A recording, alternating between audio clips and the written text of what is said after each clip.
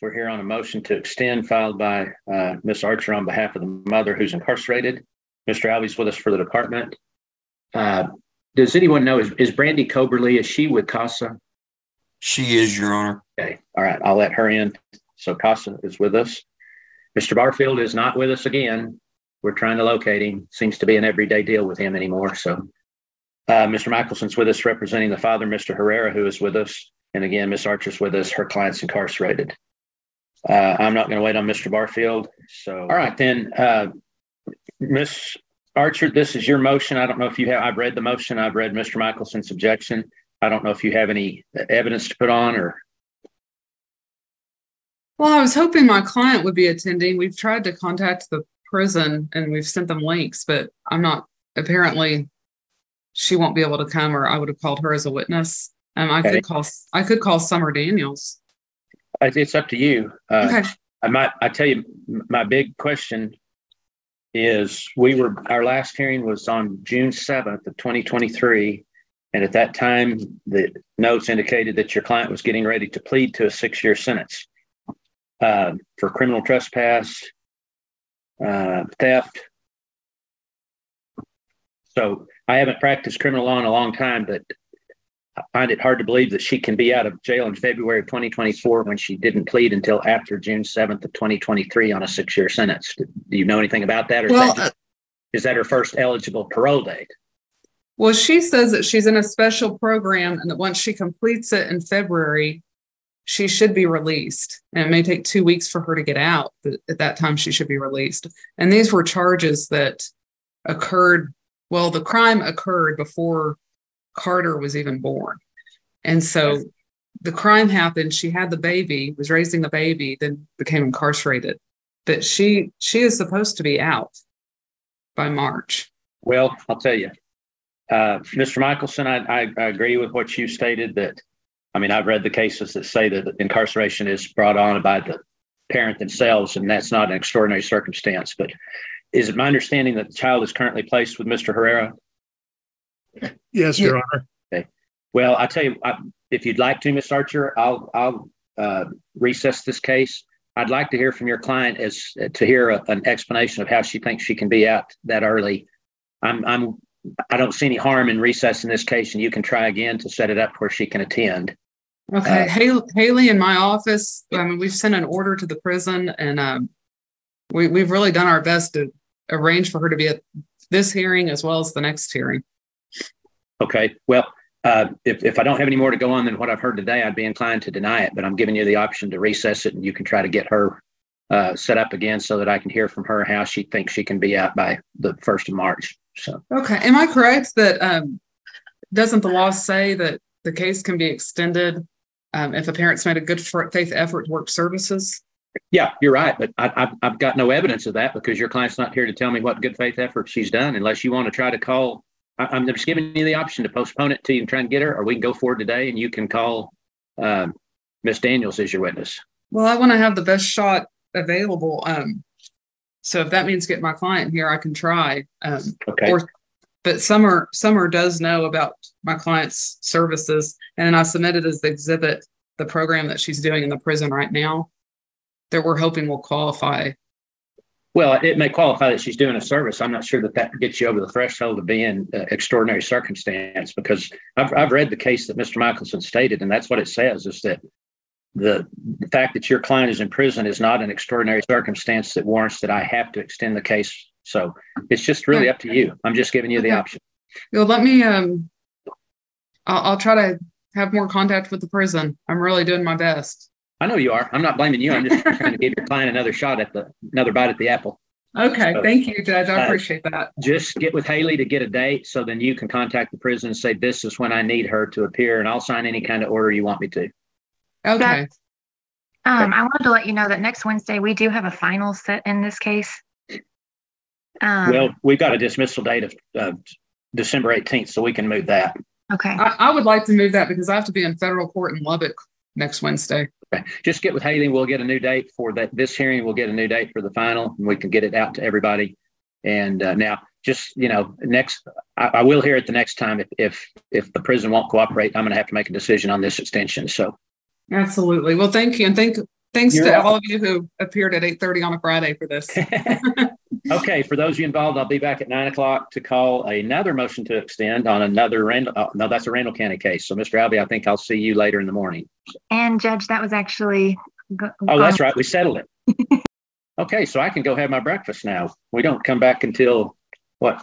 Haley, you said 10:30? No, 9:30. Yeah, 9:30. I'll be back at 9:30 on a Randall County motion to participate. Ms. Wiggins is with us for the department. Mr. Ingram's with us representing the children. Ms. Zamora, the mother, is with us. Her attorney, Jeff Hill, is not with us yet, and he's not in the waiting room. We'll give him a couple of minutes. Haley, you might try to contact him. I can do that. All right, then. Ms. Wiggins, you may proceed. Thank you, Judge. I call Gary Neighbors. Officer Neighbors, how are you currently employed? I'm a detective with the Amarillo Police Department, and I work in the Violent Crimes Unit. And during the course of your employment, are you certified police officer? Yes, I am. And were you working August 22nd of 2023? Yes, I was. Listen, let me check the date, because if it's a weekend, I wasn't. But Okay. the 22nd, which is a Tuesday, yes, I was. Okay. And did you receive information about a case involving aggravated assault with a deadly weapon with two Zamora sisters and Mr. Gallen or Galan? Yes, I did. And did you begin your investigation on August 25th of 2023? On August 22nd, I was made aware of it. I spoke to CPS about the parts of the case. Okay. And on the 25th, did you go to La Supra?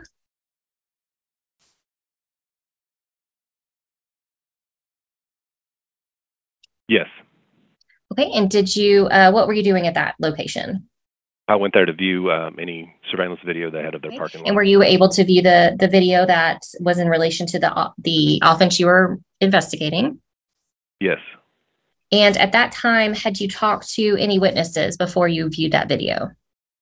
I believe I spoke to Ms. Santos, who kind of gave me the lowdown of what occurred. Okay. And on that video, were you able to view all the parties that were involved in this incident? Yes. And were you able to identify the vehicles that were involved as well? Don't believe that I ran the vehicles for VIN numbers, but I associated each car with each person. Okay. And did they match the description of the witnesses gave for vehicles in that incident? Yes. Yes. And regarding the incident, your suspects in the case were they Crystal and Kristen Zamora? Yes. And in regards specifically to Crystal, when does she arrive at the very beginning, or does she come in towards the middle of the altercation? She comes in after the altercation's already started and after there's been quite a bit of commotion going on. Okay. And what do you view her doing on the video? She exits the right front passenger. Judge, excuse me, I want to object to this line of questioning and testimony. This is all secondhand information. It's hearsay with respect to this officer. If they want to put this video in evidence and lay a proper foundation and play it, they're free to do so. But having this officer describe what's on this video is all hearsay. Well, I don't know if it's hearsay, but it's not best evidence if we've got a video. So I'll sustain a best evidence objection. Now, in regards to the information that you received from Ms. Santos, is it consistent with what you viewed on the recording? Yes. Okay. And based on the recording and other evidence that you had accumulated, did you present charges to the Potter County District Attorney's Office against Crystal Zamora? Yes, I did. And was that for the offense of aggravated assault with a deadly weapon? Yes, it was. I'll pass the witness, Judge. All right. Thank you, Mr. Hill. No questions, Judge. All right. Mr. Ingram. No questions. All right. Anyone have follow-ups for Detective Neighbors? No, Your Honor. All right. Can he be excused? Please, Judge. No objection. All right. All right. If no objections, then Detective Neighbors, I'll go ahead and remove you so that you can go about your day's business. Thank you for your testimony and thank you for your service. Yes, sir. Thank you. I'll call Adriana Santos. Ms. Santos, were you involved in a altercation on August 20th of 2023? Yes. And where were you when something first happened on that day? It all started when we were leaving Thompson Park. Okay. And what was the first thing that happened after you left Thompson Park? Danielle ran into my friend's car, getting onto the highway, getting back onto the Dumas Highway. You know, that little, I don't know. It's not the side street, but the little street that they have right there to get onto the Dumas Highway. Okay. Are you talking about the access road? No, not the access road. The one to get on. Is that what it's called? The access road? Not the one on the side of the road, but. Let's move on. It's a road. Okay. All right. And what happened when you were on that particular road? Danielle ran her car into my friend's car, and then she got out and tried to run to the passenger side. That was the passenger side, and the window was rolled down a little bit. And at that point, she tried to swing at me, but I weaved it. And then from there, my friend got back in his car, and he took off. And from there, we stopped at the El Supermercado right there off Buchanan. Okay, let me back up a little bit. Okay. Who were you in the car with? It's me and my friend George. Okay. And you and George were driving in a vehicle, is that correct? Yes. And when you were in the vehicle, you said another vehicle hit yours, is that correct? Yes. And you indicated the driver was Danielle. Was that Danielle Kristen Zamora? Yes. Now, at one point in time, did y'all make it to La Supra supermarket? Yes. Did y'all stop at that supermarket? We did. I had already assumed that since we took off, she wasn't right behind us. He's all right, one more pull right here. Let me see what she did in my car. So as he gets off, she pulls up, and then she gets out, and she's trying to come back to the passenger side. He kept saying, that's not her, that's not her. So then she comes up to the window, and she asked me if I was the girl that she was thinking I was, and I told her no. So I got out of the car. Let me stop you there just a second. Let me ask you questions, and then you answer just a little bit, okay? Okay. So when you pulled into the supermarket, you're stopped at the inside the parking lot, is that correct? Yes, on the side where they have their dumpsters. Okay. And did the vehicle that hit the car previously pull into the parking lot as well? Yes. And did that individual who hit you, Miss Zamora, did she get out of the vehicle and come and speak with you? At this point in time, Crystal was the one that tried to hit me, not Danielle. Danielle came up and asked me if I was who she thought I was, and I told her no. Okay. I can't hear. I can't hear. I didn't make out a thing she said. Okay. When you let me try again, Judge. When you were in the parking lot, you indicated that Kristen Zamora was the one that hit the car. Is that correct? Yes.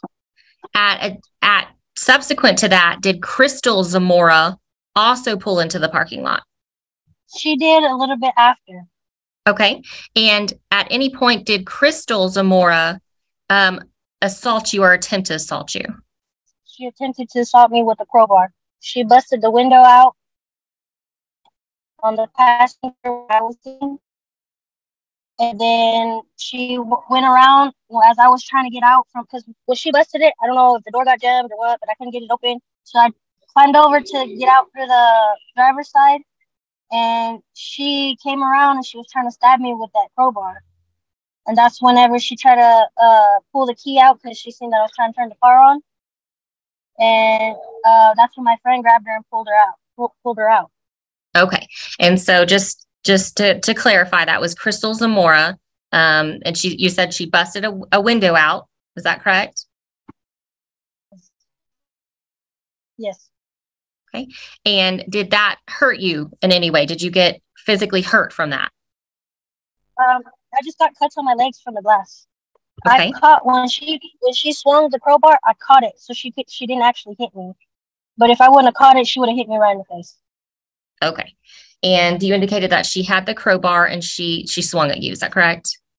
Yes. Okay. And at any point in time, did you see any children present? Yes, there were in both vehicles. Then none of them little kids had car seats or anything, or at least not in them buckled up. The little girl, one of the little girls in Danielle's car was halfway hanging out of the car. Okay. And then and let me stop. Oldest daughter. Okay. Let me start you there. Crystal Zamora, you said both cars. Did kids come out of Crystal Zamora's car? Yes, some older boy did. He's the one who pulled her out when she because she tried to come well, she came in a little bit. Whenever I grabbed the crowbar, I pulled her in, and then that boy pulled her back out. I don't know, he could have been like maybe 12, 13. Okay, ma'am, if you would please just answer only the question you're asked. And at that point in time, or subsequent to that, did everyone then leave and disperse? No. After the altercation? Oh, yes. Okay. All right. I'll pass the witness, Judge. All right, Mr. Hill. Thank you, Judge. Ma'am, do you, this older boy that you're talking about, do you know who that boy is? No, I don't know Crystal's kids precisely. Whenever I grew up with Danielle, well, I didn't grow up with Danielle. Danielle's my uncle's, her oldest daughter is my uncle's daughter. And that's the only reason why I know Danielle. I don't really know Crystal like that or her kids. So I wouldn't be able to tell you if those were her kids. Excuse me, you've answered the question. Just answer only what you're asked instead of just keep on talking. So again, just to make sure I understand you, this older boy that you thought was maybe 12 or 13 that came out of Crystal's car and that pulled her away from your vehicle, you don't know who this child is. You just know that it's a boy, 12 or 13 years old. Yes. Okay. And it came from her car. Okay. Was that the only child in her car that you're aware of? No, I want to say there was like 4, maybe 5 kids in there. Ranging from what ages to what age? From what age to what age? Just to the best of your estimation.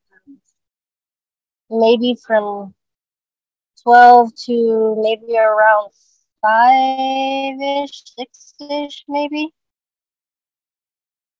Okay. And do you know who any of those children are or were? Not the ones in her vehicle, no. Okay. So 4 or 5 kids in the car, ranging from ages 5 to 12, but you don't know who any of them were.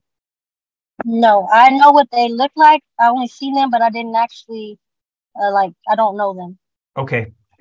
Thank you, ma'am. I'll pass the witness. All right, Mr. Ingram. No questions. Any follow-ups for Ms. Santos? No, Your Honor. May she be excused? Yes, please. All right, Ms. Santos, I'll go ahead and remove you so you can go about your day's business. Thank you for your testimony. Witnesses? Yes, I call Heather Denicky. Ms. Wiggins. Thank you, Judge. How are you currently employed? I'm an investigator with the Texas Department of Family and Protective Services. And how long have you been an investigator for the department? Almost 4 years. And regarding this case, did you receive an intake on August 20, or did the department receive an intake on August 21st of 2023? Yes.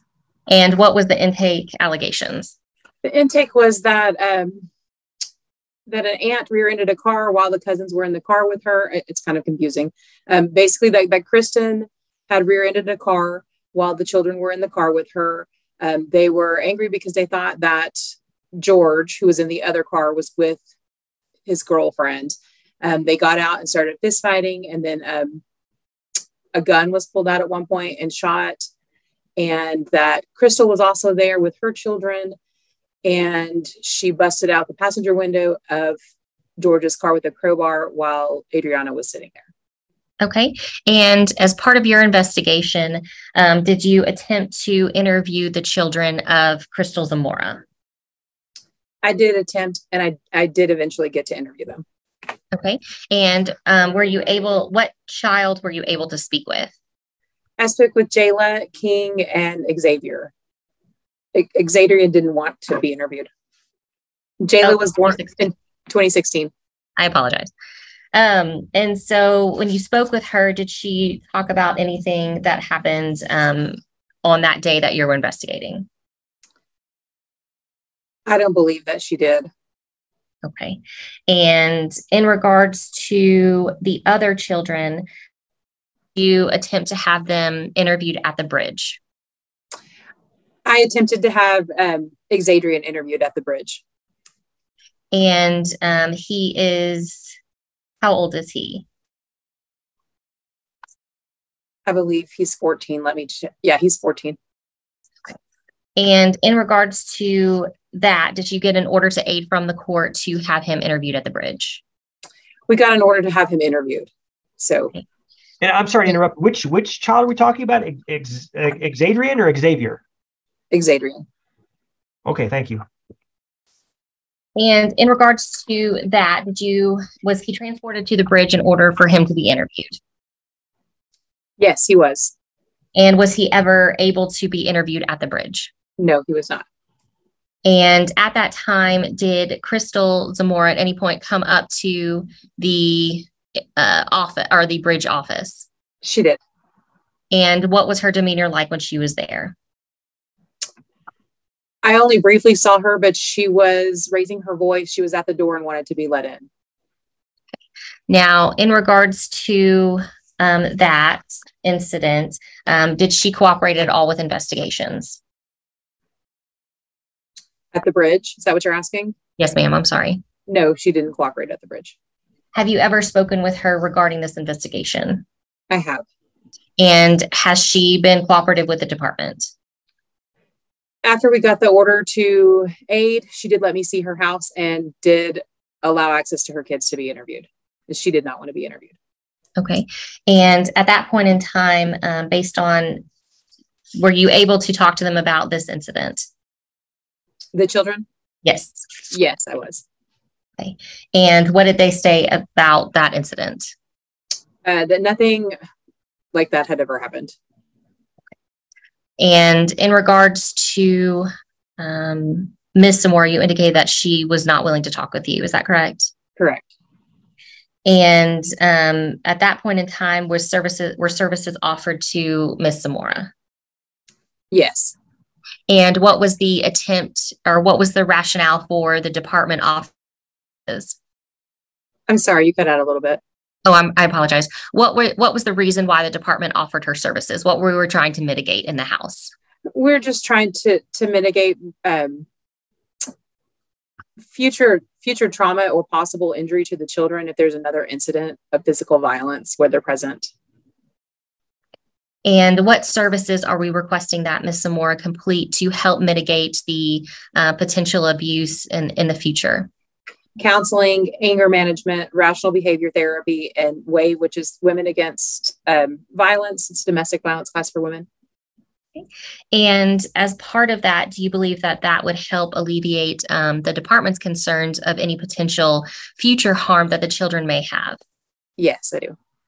And in regards to the children, are we asking for any services or counseling for them due to the fact that there was this incident? Yes, I think that would be a good idea.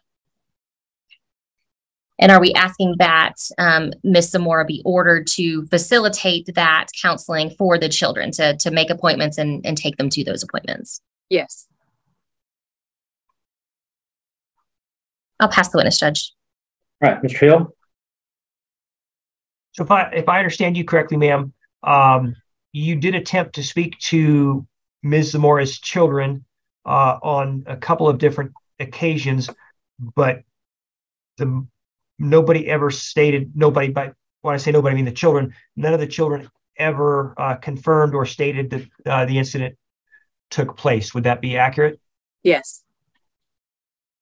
The only information that you have that Ms. Zamora's children might have been present would be from just the intake call to CPS. Would that be accurate? There's also a video that I watched that shows that I can. Okay, I'm going to object to this video again for the same reason I objected previously. If there's a video, best evidence of this video, She was just answering your question. She said she saw a video, so overrule. Okay. I won't let her testify to what she saw in the video. Okay, thank you, ma'am. I'll pass the witness. All right, Mr. Ingram. No questions. All right, anyone have follow-ups from Ms. Deneke? No, Your Honor. Can she be excused? No objection. If she probably wants to say, Judge. Yeah, Okay. I want to stay. Okay, all right, you're welcome to.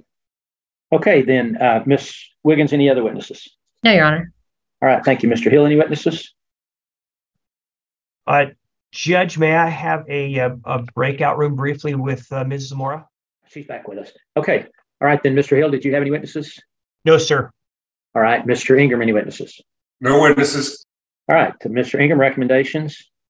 Judge, we've talked to the kids. They all report that they're doing well, all doing well in school. No one's on any meds, no problems whatsoever. I just do not feel the evidence in this case merits the granting of the motion to participate. Okay. All right, Ms. Wiggins, any response? Yes, Judge. I think with a mother being involved in an altercation with kids present, I think that's a strong indication that there is a potential for violence in the future, and therefore to protect the children and the family stability in home. I do believe that her working services to help mitigate anger and aggression would be very appropriate in this case and would help the entire family and situation. All right. Okay, based on the evidence, I'm going to grant the department's motion partially. I'm going to order that Ms. Zamora undergo counseling and continue that counseling as long as recommended by the counselor, and that she complete anger management. I'm not going to order the WAVE program, and I will order the rational behavior therapy. It's a one-time, my understanding, it's a one-day program. So I will not order the WAVE program. I haven't heard any evidence that would warrant me to order counseling for the children, especially based on Mr. Ingram's statement. So, okay, that's the court's ruling. Do we want a compliance hearing at any point? Yes, Judge, just 2 months out. I think. No, I've only got one other person in the waiting room. That's a lawyer for a later hearing. So, Ms. Gutierrez, you may proceed. Thank you, Your Honor. The department calls Mavis Opoku Asante. Okay, great. Where is he currently placed? Caleb is placed in Houston at the moment. Okay, and he was placed there according to your court report on August 18th, 2023. Is that correct? Correct. And what was the cause of the change for placement? The cause of the change for placement was because the old placement needed some administrative purposes. I'm sorry, say that again? It was for administrative purposes. Can you please explain what that means? Okay, so Caleb, it's supposed to be by a room by himself, and they needed more money for that. So, and St. Francis was not willing to pay that, so they had to move him to a different place. Okay. Now, Caleb needing a room by himself, what caused that to be decided? It was due to allegations of sexual abuse.